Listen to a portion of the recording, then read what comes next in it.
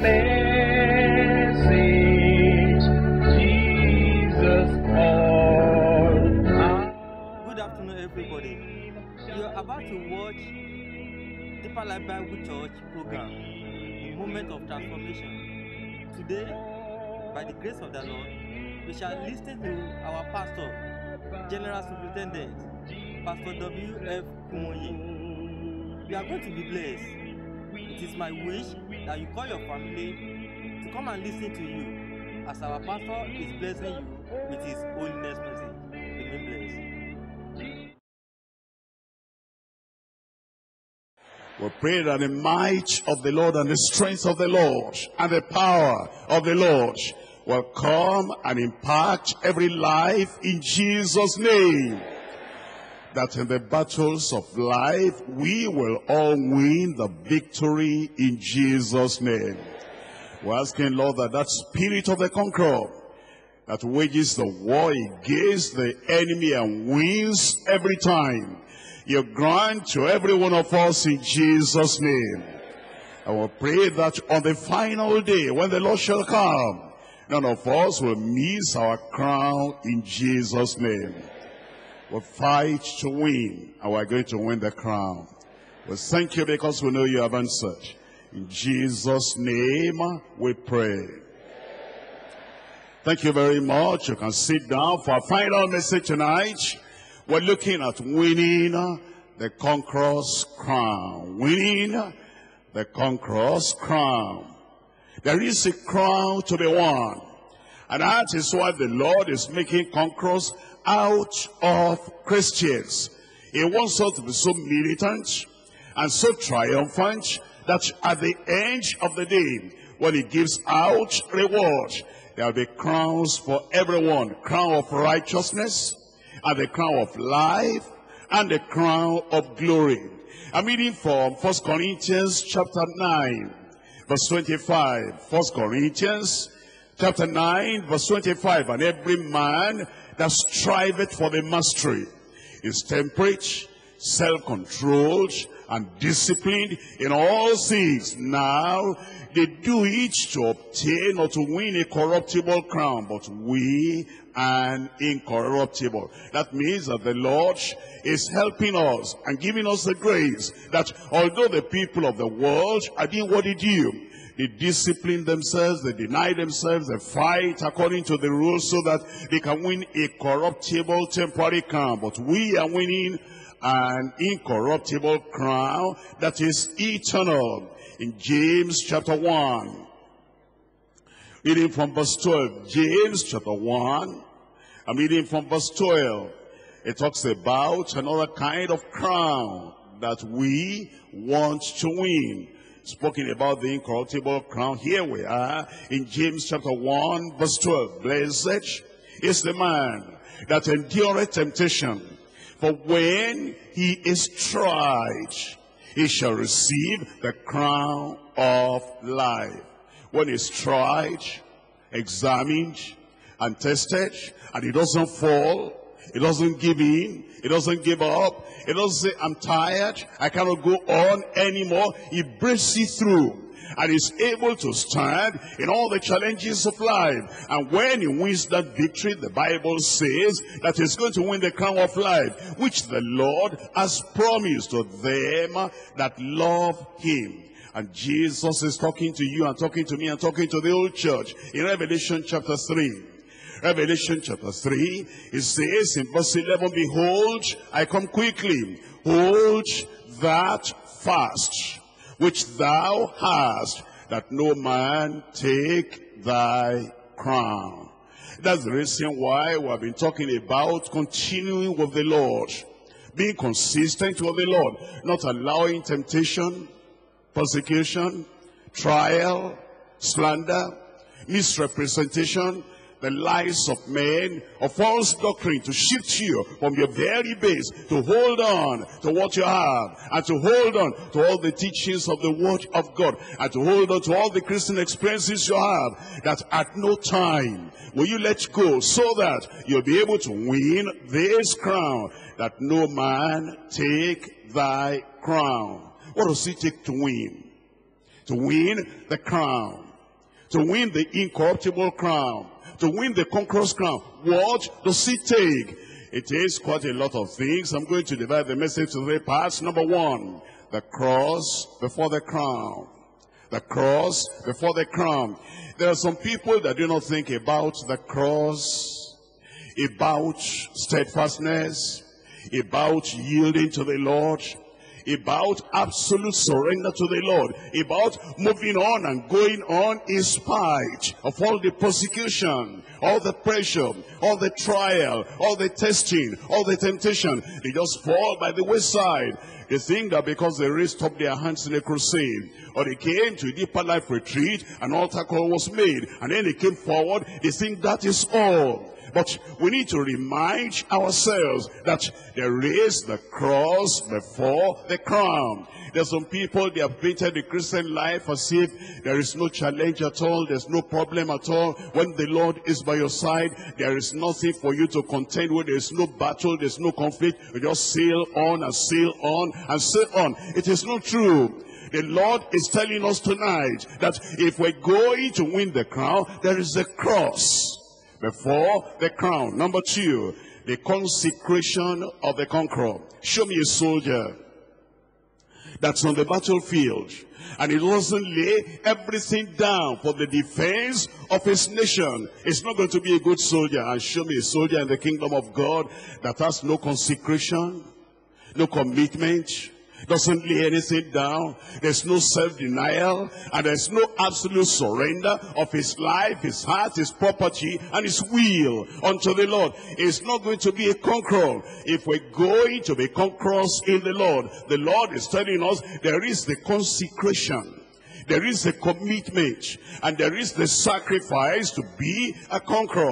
The consecration of the conqueror. Number 3, our coronation and our crown. When on the final day, when the battle is over, when all the challenges are over, and when all the things we contend with today, when everything is over, and then we come on victoriously and triumphant. At the end of the day, there is the coronation and there is the crown. I come back to number 1, the cross before the crown. The cross before the crown. We're coming back to 1 Corinthians chapter 9. 1 Corinthians chapter 9, verse 24. Know ye not that they which run in a race run all, but one receiveth the prize? So run, that ye may obtain. That is, you look at the principles of Scripture. You look at the precepts of Scripture. You look at the commandments of the Word of God. You hold on to those principles and to those precepts and to those commandments. And you are watching. You know that you must run according to the rule, according to the word of the Lord. If you're going to win, so run that he may obtain. And every man, there's no exception. Some people think, if I leave this church and go to that other church, I will not hear anything about the cross, anything about self-discipline, anything about consecration, anything about absolute surrender, and then I can just enjoy my Christian life. Every man that has this hope in him purifies himself. Even as he is pure, and it says over here, every man that striveth for the victory, for triumph, for the mastery, is temperate in all things. That's what temperate means, that you are subdued.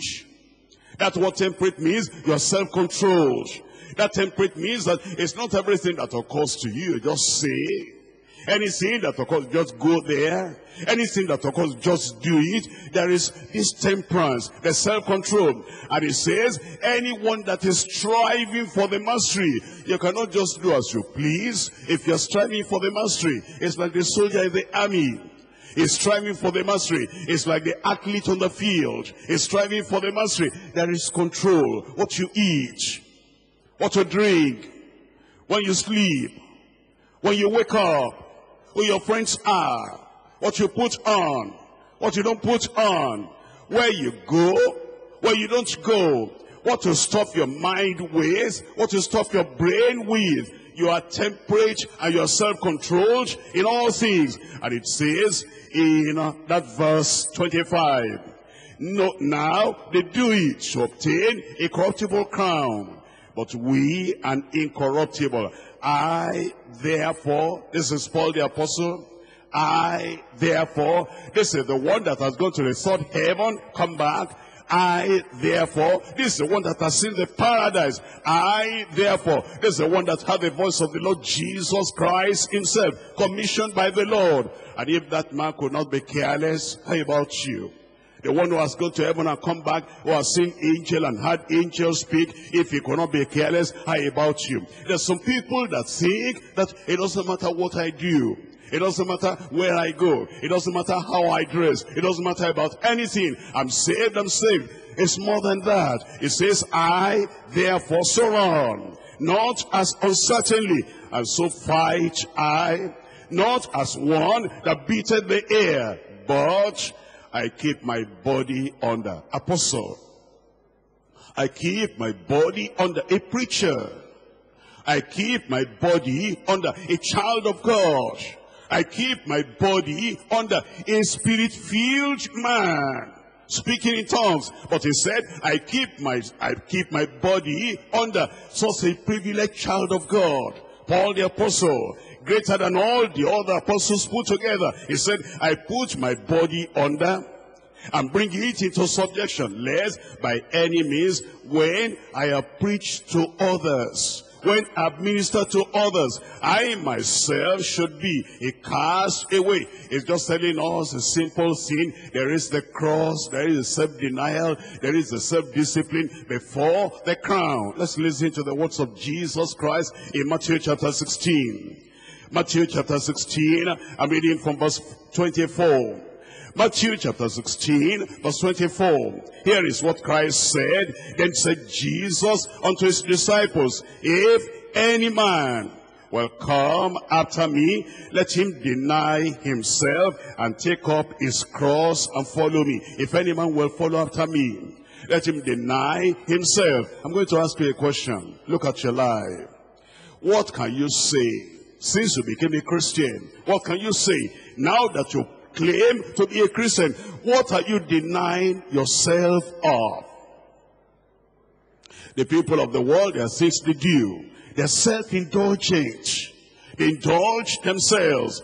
And the Christian, the one who is following after Christ, the Lord Jesus Christ said, if any man is going to follow me, if you are not just religious, like all those people out there are religious, if you are not just here for fun, if you're not just hearing about heaven, about our eternal destiny, only for fun, if you make up your mind you want to follow Christ until the very end, until you get to heaven, Jesus Christ said in that verse 24, if any man will come after me, let him deny himself. Since you came to this retreat, you have heard the word of God, you have prayed, you said, oh Lord, do this, do this. What have you denied yourself of? What are you thinking of after this retreat? I'll deny myself of that because it's going to hinder me from getting to heaven. I'll deny myself of this because it's going to hinder my usefulness in the kingdom of God. That is what it takes. And then Jesus said, and it takes up the cross.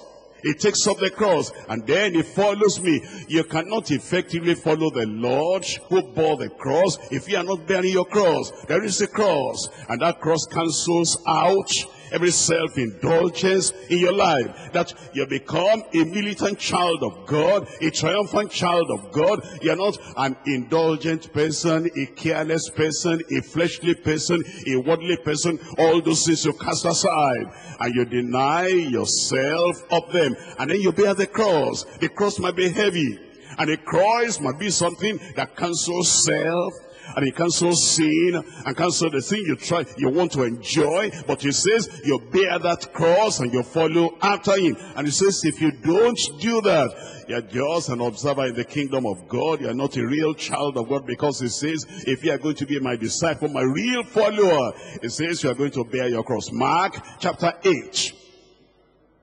Mark chapter 8, I'm reading from verse 34. Mark chapter 8 verse 34. And when he had called the people unto him with his disciples also, he said unto them, whosoever will come after me, let him deny himself and take up his cross and follow me. Whosoever.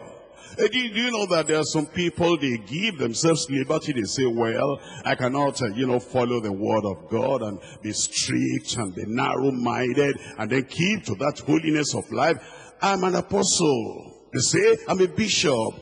And they think the higher they go, the cooler they become. They think the higher they go, the more liberty they have to be able to do anything, whatever. But Jesus Christ said that if anybody, an apostle, a bishop, a preacher, a pastor, a general superintendent, a general overseer, any leader, any worker, and a member of the church, of course, it says, if anyone is going to follow after me, we don't take laws into our hands.